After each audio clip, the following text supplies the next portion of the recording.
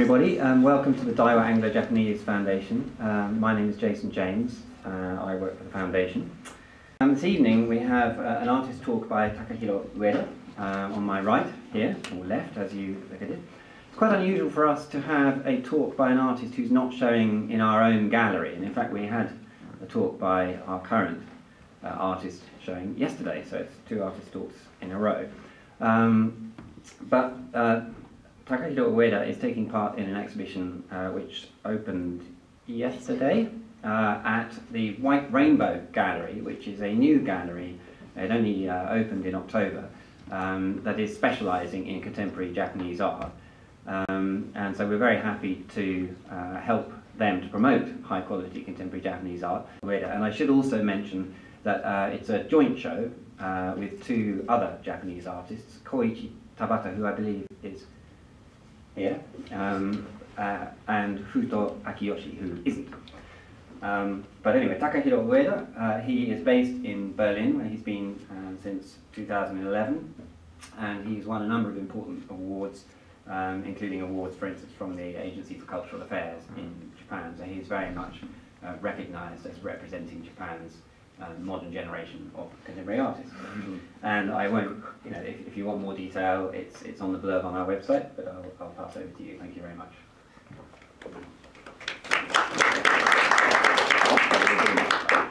So good evening, everyone. So I'm very pleased to have this opportunity to share my work, and thank you to all the team of the Daiwa Foundation for organizing this. So, in this work, I would like to start with the work I'm currently exhibiting. So then I will talk about my previous collaborations and interdisciplinary practice. So this is a clock based by the time axis of natural quartz.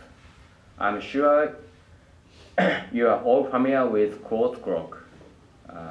Almost all clocks and electric equipment use quartz as an oscillator to control time accurately. So this quality of oscillation or vibration is triggered by the quartz whenever it receives an electronic current. The frequency of the vibration from the minerals could entirely depend on its transparency and its form. This contrasts with the electronic equipment you know. In the case of a watch or a clock, it requires 32,768 oscillations per second. So specific frequencies for different instruments have come from the development of artificial quartz.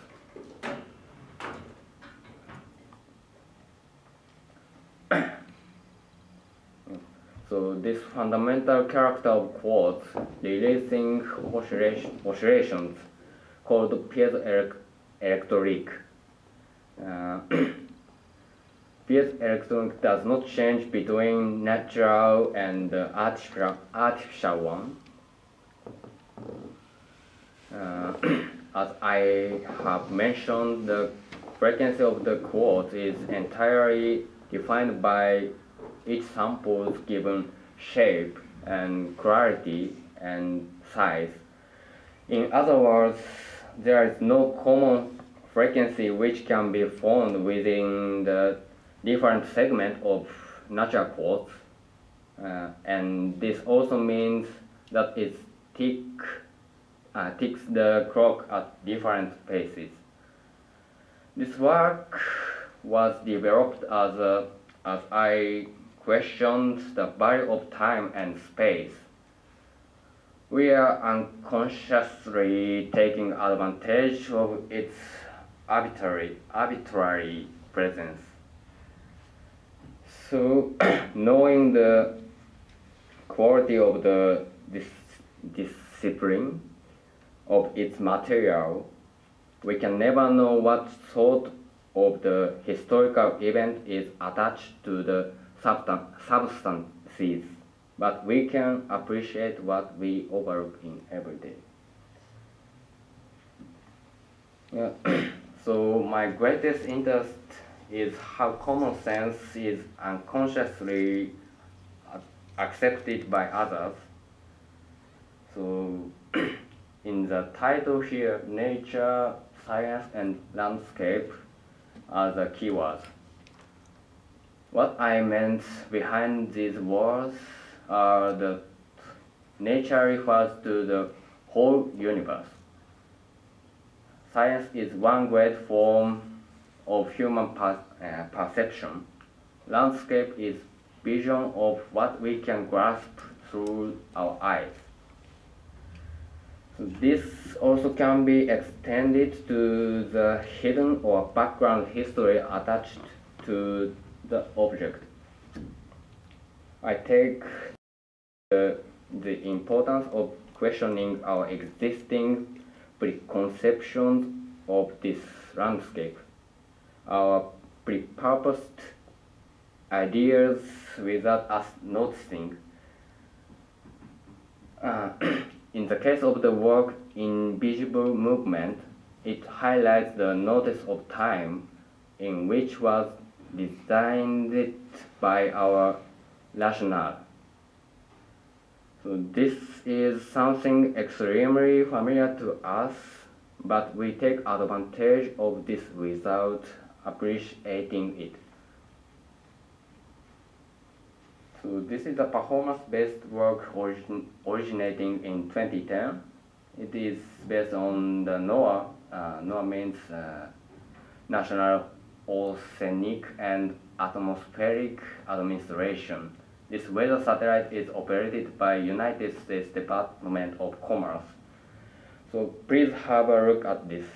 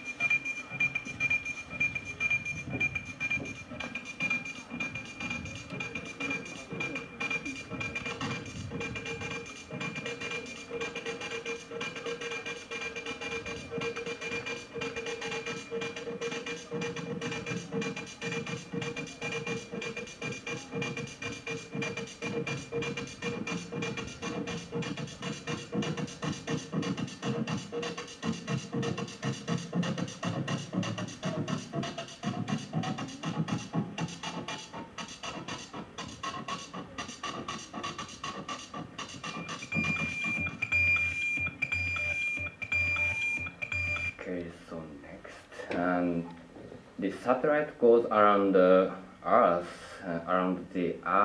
about 800 kilometers with the orbital rotation. It sends the weather data in real time. Of course, the weather changes, so the data of its transmitting forecast will never be the same. This actual data can be obtained at the fixed place for 3 times a day, but only for 15 minutes. This is the speed the satellite goes through above our sky, and this performance uses this given limited condition. The satellite itself does not have a function to transfer an exact image of the weather from space, so it interprets it into sound information. What I do is restore the sound data into images through a particular algorithm. But but the reality is that the analog sound always has noise when the analyzing processor receives its sound. My reaction to this matter of fact was to reappropriate and interpret the sound actively through sound performance.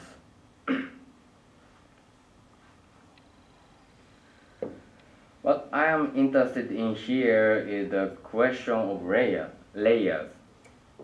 With the presence of the performance equals to the presence of the satellite going through above the sky, it creates the natural behavior of participants to look up on the sky. You cannot see the actual satellite during the given 15 minutes, but you are clearly notified of its presence.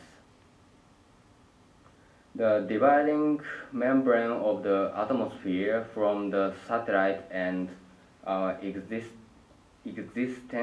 through the act of receiving the radio wave.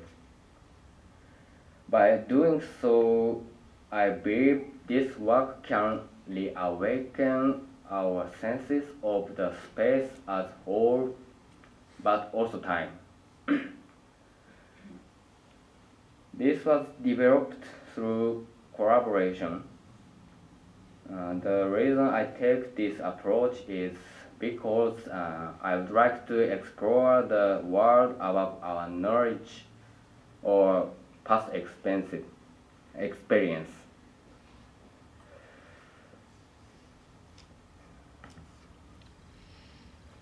So on the left, it is the sound of signaling that is already analyzed and transferred as an image.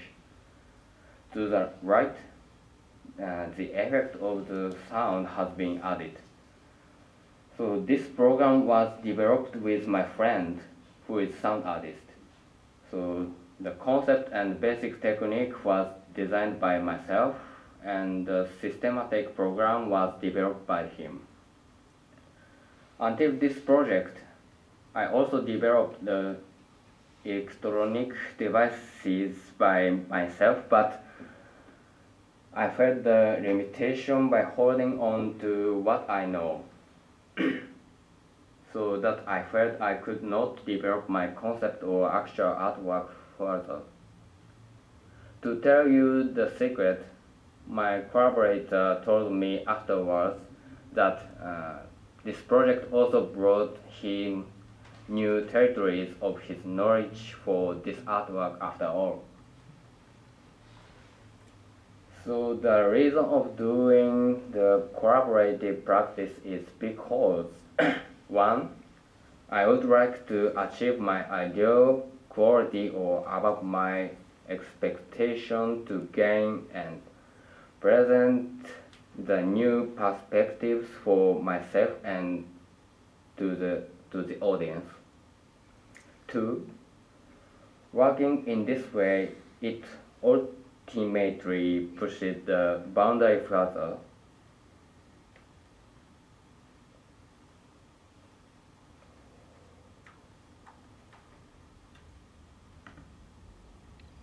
This is the binary record with the sound data from the satellite. The analog sound data will be accompanied by the application programmed by my collaborator. So you can visualize its sound by plugged into the computer to play the landscape of the sound. In a way, this is like alternative image diary. On the right, the data from the actual sound from the binaural. Yes, the nature of the binaural creates different speed on the center and periphery. I'm also fascinated by the difference caused by the digitalization to analog or vice versa.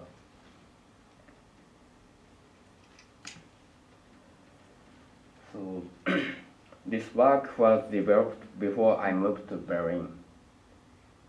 This was a special project which was partly organized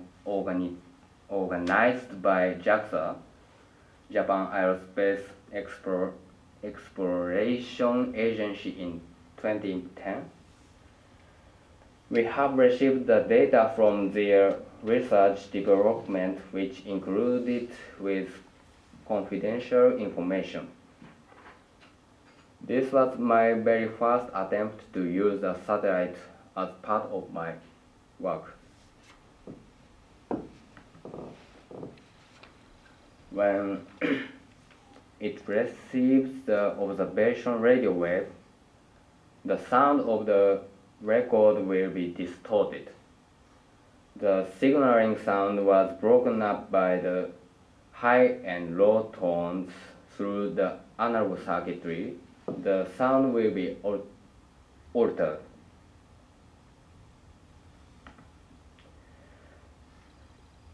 The project was sponsored by Agency for Cultural Affairs, and I participated as a guest artist. So surprisingly, some of the researchers had never heard actual signaling sound before. Through this opportunity, I was invited to participate another curated exhibition in Tanegashima Space Center in Kagoshima, and another collaborative project with JAXA.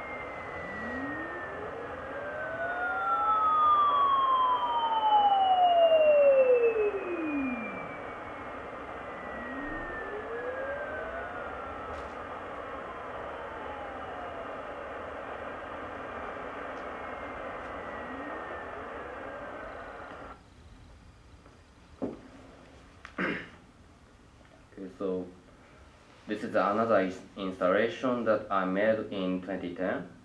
and it was based on the particle accelerator mechanics. This is another piece in which explorers might take on the landscape.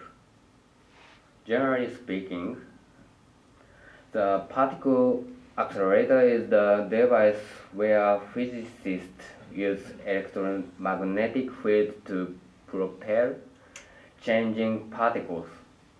In order to do so, they bring these particles to high speeds, at which scientists resort to observing the collision of nucleons.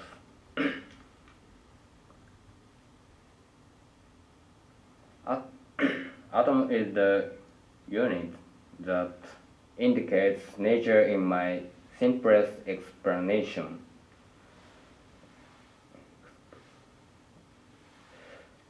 The collisions occurred by the speed of the accelerator can simulate the energy of a black hole. As you might have heard some.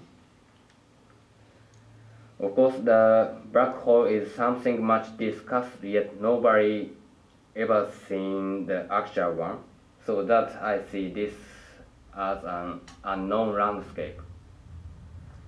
So I took this as a particle accelerator and the device to produce the new landscape. The sound and moving image are played fast forward. It is roughly thousands of times faster than usual speed. It produced a non-roaring sound within the image. It is hard to tell what you are witnessing. Please have a look.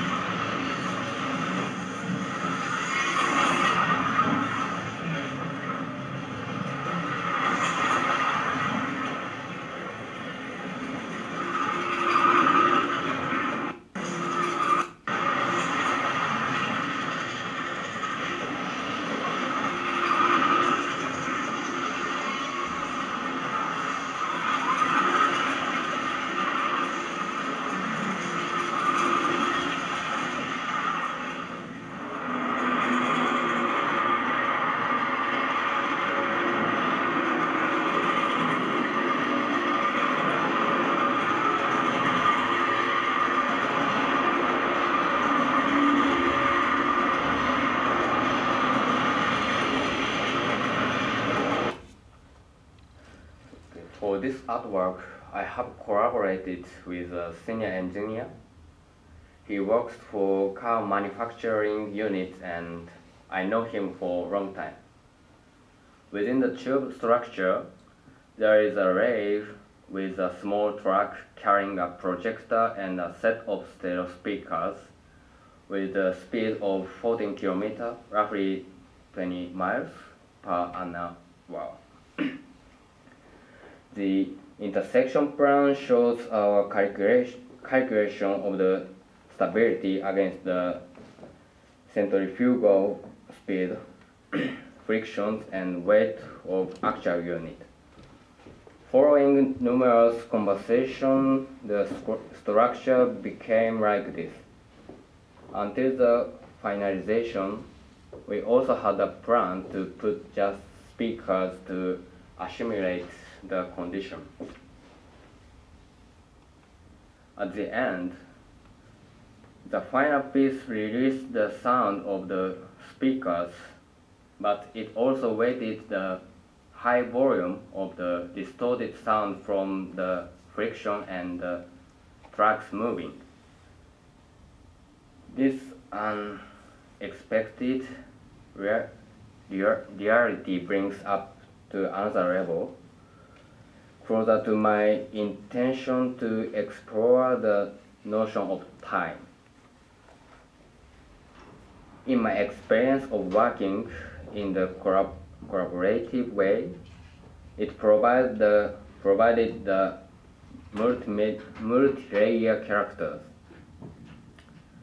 I could only provide the recording and immersion otherwise, but through this project it provided the discovery.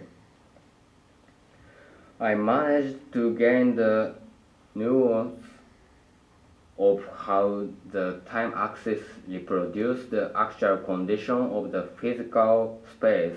Henceforth, the exhibiting artwork could be extended to the multi-dimensional reality.